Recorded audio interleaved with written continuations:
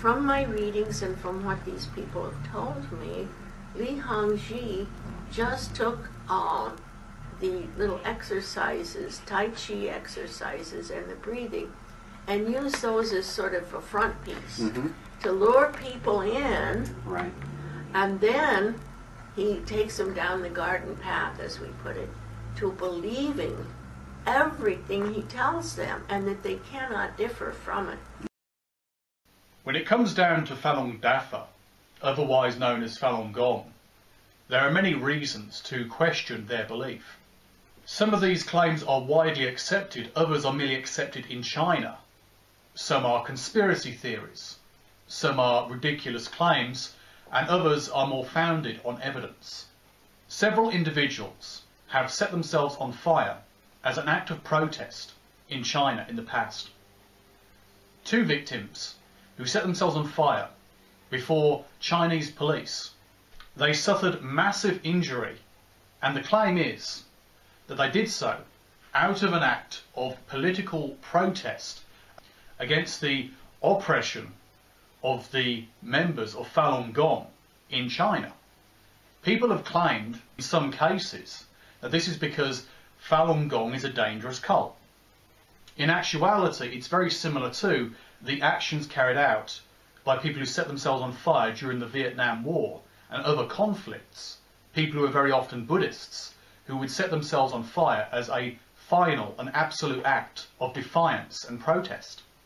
However, would a person of sound mind and rational belief do this as an act of protest if they thought they weren't going to some kind of heaven?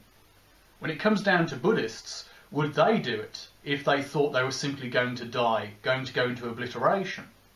It's unlikely. And considering Falun Gong takes a lot of its ideas from Buddhism and other relating practices, would they do it if they didn't believe in some kind of after existence, some kind of afterlife or future life? Many people have claimed that the Chinese government is playing this as the idea that Falun Gong is a highly dangerous cult. China has oppressed the people of Falun Gong in the past, mostly due to the political aspirations of its founder leader, Master Li.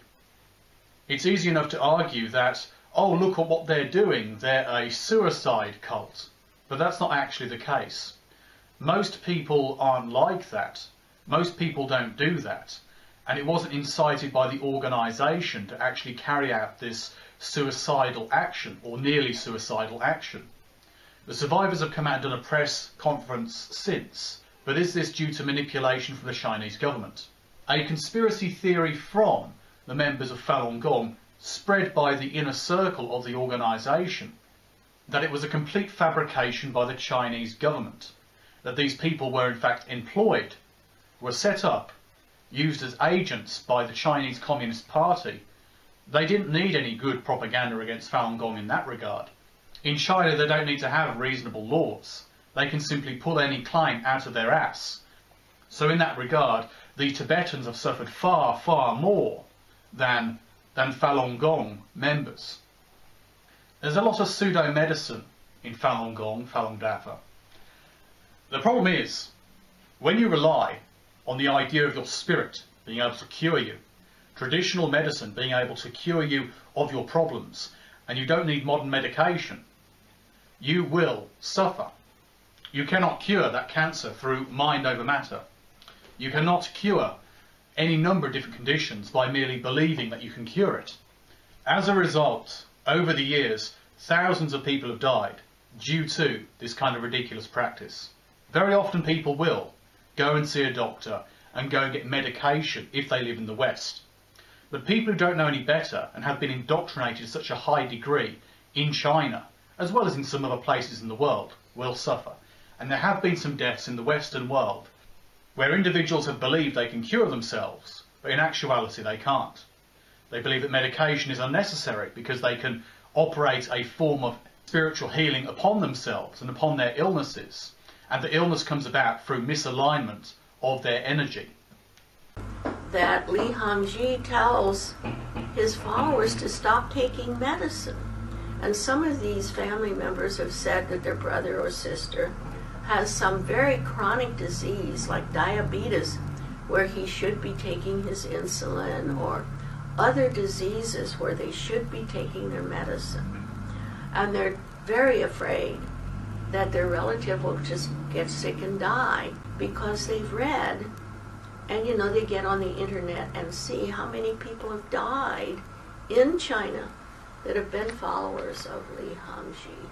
Much as with a great many organisations out there, most notably televangelists, who collect huge amounts of money in tithes from their supporters and make millions every year, there is a similar sort of donation system that operates with Falun Gong, going towards the leader and the perpetuation of the organisation. A great many people who support the organisation will give a percentage of their income to the organisation perpetuating the belief because they have devout faith. I see no difference between this and the actions of individuals like Peter Popoff and others who spread their version of nonsense by similar means, by indoctrination, by spiritual belief, claims of healing and energy, and the idea that they have a prophet, or in this case an enlightened person, as the leader. This kind of gathering of funds ensures that the person who runs the group and the individuals around him has considerable wealth, considerable influence, and although the books can be found for free online, it doesn't mean that they're not making any money at all. It does mean, however, a lot of the money is going towards the perpetuation of the belief, whereas with a great many televangelists, such as Peter Popoff, Benny Hinn and others, the money's going towards them buying a new Porsche. I'm always very sceptical when I hear of an enlightened leader. A person who claims to be enlightened, claims to be touched by God, a higher source, greater knowledge, perfect knowledge, or whatever the case may be. I've spoken to a great many people who claim to have these abilities, claim to have this existence, and I've read upon this topic to a great degree. You'll find people who claim to be prophets, claim to be gurus, or the second coming, or the new Buddha, or the Buddha Maitreya. You have people like L. Ron Hubbard who claim to be a reincarnation of many of the most famous, influential philosophical beings throughout human history. And when it comes down to Falun Gong, you have Master Li, who basically claims to be enlightened and have lots of higher knowledge, to be in some ways a living Buddha. Now, when a person claims to be enlightened, I've got to question, how do they know they're enlightened? How can we be sure that they have some kind of enlightenment? And the term enlightenment varies according to different beliefs. Some beliefs don't use the term enlightenment. They'll use another idea of ultimate knowledge, ultimate truth, or an important lesson they bring to the world. In effect, the idea of calling yourself an enlightened person or claiming to have ultimate knowledge is an excellent way of manipulating those people in the organisation, those people around you, those people below you. How could you be wrong about anything if you have absolute truth? Therefore, anything which conflicts with your view must be absolutely false. In-group think ensures that you think as the group thinks, you accept as the ultimate truth claims, and any ideas outside of the group are basically dismissed because they do not fit with your foundation for understanding reality. And what the parents and brothers and sisters of the Falun Gong members are concerned about is, first, they're saying it's so against thousands of years of Chinese tradition to drop your family, to just dump your family. And once they get with Falun Gong, they're gone. The young adult or person of any age just abandons the family because the Falun Gong people replace their real family. With a great many religious beliefs, pseudoscience claims are very common, where a person will make a claim about the nature of the universe, and because it's a claim which can actually be tested, it is in effect a scientific claim. They might even say something that science claims and try and make out it supports their belief. The claim could be completely fabricated or completely taken out of context. There are many of these that relate to Falun Gong, otherwise known as Falun Dafa. Some of the claims made by the founder and leader include the idea of giant space women, of flower-skinned people, but also claims that aren't exactly, well, reasonable, such as different ethnicities should not interbreed, genetic purity, the idea that homosexuality isn't natural, and many other claims you'd expect from a somewhat conservative kind of political ideology, coupled with a bizarre religious belief. Many of the other claims made by the organisation, by the movement itself, are not scientifically demonstrable, nor refutable. There are many conspiracy theories, including critics online must be working for the Chinese government, or must be deluded by fake evidence, even though, time and time again, I've shown where secular sources, reasonable sources, not based in China, very often based in the United States, point out highly supported points when it comes down to some of the indoctrination practices of Falun Dafa, otherwise known as Falun Gong. There are some reasonable conspiracy theories when it comes down to the Chinese Communist government, who want to make them look as bad as possible in some ways. But of course, there are some reasons why they're not a good organisation, or to be more precise, why certain aspects of it, not least the leadership and some of the most bizarre beliefs, are not helpful and can even be harmful to human life, as I've previously mentioned. But going from that and then calling critics a supporter of the Chinese Communist Party, calling even anti-communists that, and then accepting the most ridiculous conspiracy theories from people who are anti-communist, who are willing to humour members of Falun Dafa and Master Li's conspiracy theories, to accept them on very poor evidence, simply because it supports your point of view, is highly irrational. So you will have people bringing forward conspiracy theories about the Chinese Communist Party and their activities around the world, or trying to blacken certain people on the internet and in the real world. But a lot of this isn't supported. There's a lot of conjecture. And if we are to be truly free thinkers, we need to rely on evidence, not merely stories. These family members say, our brother, our sister doesn't talk with us anymore. He lectures at us. He has canned, rehearsed, memorized speeches of Li Hongzhi that he just recites at us. If we visit him or if we call him on the phone, he just recites. And they say, we can't communicate with our family member. He just lectures at us. I think it's worth pointing out that Master Li basically has a load of really unsupported claims that he makes about the nature of reality, that he makes about the nature of the spirit, about the soul, about energy, about meditation, that he claims there's giant space women, that there's flower-skinned people, and so many more claims that it makes the entire idea ridiculous.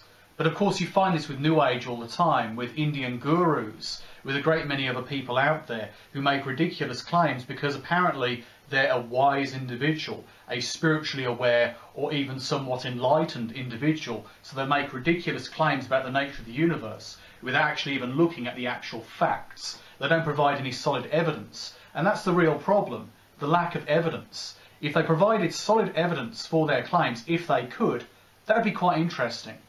But instead, they simply have ideas, and they have ideas of practices. And if you follow the practices and you believe in it, you get the right kind of results because you followed the kind of practices and you have belief in it. It becomes simply a question of religion, just like with any number of different beliefs. So there's an idea with the energy that you have going through your body that if it's in alignment, that you're basically going to have good health. If you're channeling the energy correctly, you're going to have good health. It's a kind of chi idea. So people practice a kind of Tai Chi and they get the energy flowing through their body, or so they believe. And it's a psychological manipulation in the end. The idea that it must be there, can you feel it, you make yourself kind of sense it, but really it's the circulation in the body and the release of certain chemicals in the body because you believe in it. You make it more real because of that process. And so some people believe they're actually allowing themselves to heal when they have problems, or preventing illness by having the right kind of diet and the right kind of practice, when really it comes down to a healthy diet and healthy exercise. There are not too many of us that read all the stuff that's been translated into English that Li Hongzhi has said. It's interesting to note that the idea of a genocide of Falun Gong members is such a popular conspiracy theory. I say conspiracy theory because although Amnesty International and various other organisations confirm the oppression by the Chinese government of Falun Dafa supporters and practitioners, there is actually no solid evidence for the claims that there was a mass genocide of something between 5,000 and 30,000 individuals. There are various claims made, claims that people were killed, claims that people had their organs harvested. There is evidence that people were put into prison. There is evidence that they were rounded up, but there's no evidence of an actual genocide. So either it's a perfect conspiracy where all the evidence has been covered up, despite international journalists actually going to China, going to the locations, finding no proof, and the Chinese government being very open about it. Or Falun Gong is playing upon this alleged genocide for sympathy, to get people supporting them, and that's why so many of their leaflets, so many of their pamphlets in the Western world focus on the harsh oppression of the Chinese government and organ harvesting, despite showing practically no proof, simply some pictures which may or may not relate to people having their organs harvested, considering pictures of dead Chinese people who've been sewn up after surgery or possibly after an autopsy would basically be very easy to put together and say this is proof. And considering it would be an original picture, say from a morgue over in China or another part of Asia or perhaps even in the Western world, it wouldn't actually be necessarily evidential of their claims. We don't have evidence of mass graves. We don't have evidence of mass cremation or some kind of Holocaust in another sense. We just don't have the proof of that. We simply have the claims and some people who seem to support the idea that some people were taken and may have been killed and there may have been some organ harvesting, but the evidence is scanty, suggesting either a perfect conspiracy or perhaps nothing happened at all. There's just big fat communists just eating food, everybody else starving to death. They'll say, just take a few out and shoot them. That's the essence of the Red Terror. Teach them that their life is nothing. You now live in the heaven. Enjoy it. I think it's worth pointing out that communism is authoritarian and it's dangerous. But that doesn't mean that beliefs that oppose it or are opposed by it or even oppressed by it are automatically good. Playing on sympathy is not a good thing. Playing upon the idea that some practitioners, or perhaps even a great many practitioners, have been rounded up and killed might well have some glimmer of truth to it. But you claim that as being absolute truth, but then you dismiss other things because they don't fit with your belief. You use conspiracy theory logic to try and support the idea that your belief is correct and your claims are correct. But when it comes down to people setting themselves on fire, you claim there's a big conspiracy going on, despite no actual evidence of this. There are many claims, many suggestions, including by some well-known YouTubers, but that does not actually mean that the facts are solid. Without solid facts, you cannot make solid claims. And therefore, as a result, a lot of the claims in this video are a question of opinion and subjectivity. There are sources beyond that of the Chinese and Falun Gong. We're not talking about two sides. We're talking about numerous sources on the internet talking about these issues, including anti-cult groups who point out the cult characteristics and indoctrination within Falun Gong, otherwise known as Falun Dafa. It varies according to different organisations, different aspects of the movement, different practices and practitioners. A great many people simply pick up a book or get an e-book and look at the ideas and take on a few practices, although many people who take it far more seriously are in fact using indoctrination techniques to make themselves feel the effect of the mystical practices, whether it's energy, whether it's to do with healing the body. But a lot of these claims are not across the board.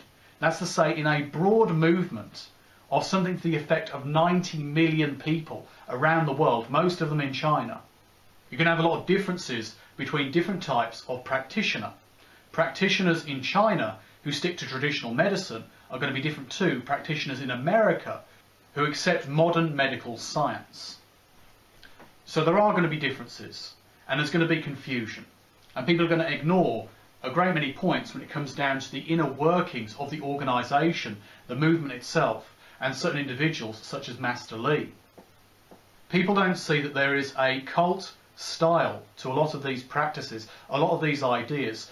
Although you might be a moderate member, you don't represent 90 million people around the world who take on these practices as part of their life, but a lot of them don't take it as seriously as some of the most radical cases. So a few thousand people might die as a result of not taking modern medicine in some parts of the world, such as in China, whereas only a handful of people in the Western and developed world will do the same thing and end up with the same sorts of problems. I think that Falun Gong surely meets the criteria of being a cult by American or world standards. The leader has people, instead of, worshiping God or abstract principles, they worship him. They believe he is the all-powerful person. And they've dropped centuries of religion in China to follow this man. He is a self-appointed person who says, as cult leaders do all around the world, follow me.